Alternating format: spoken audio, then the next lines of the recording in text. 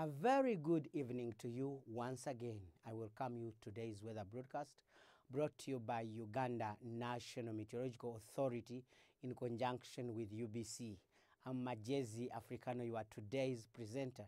There have been a pickup in wet activities and we have experienced heavy rains today around Lake Victoria.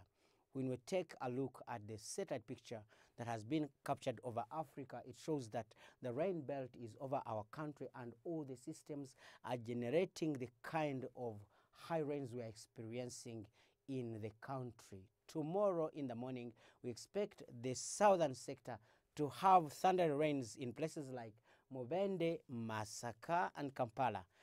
Nakasongola area is expected to have light rains.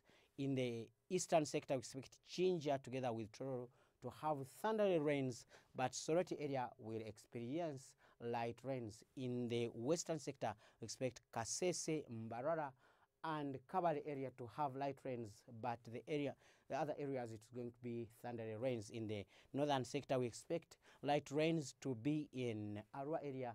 Lira is expected to have thunder rains, but the rest of the northern sector is expected to have light clouds. And in the afternoon, we expect thunder rains to continue in the southern sector, Mubende, Masaka, Kampala, together with Nakasongola.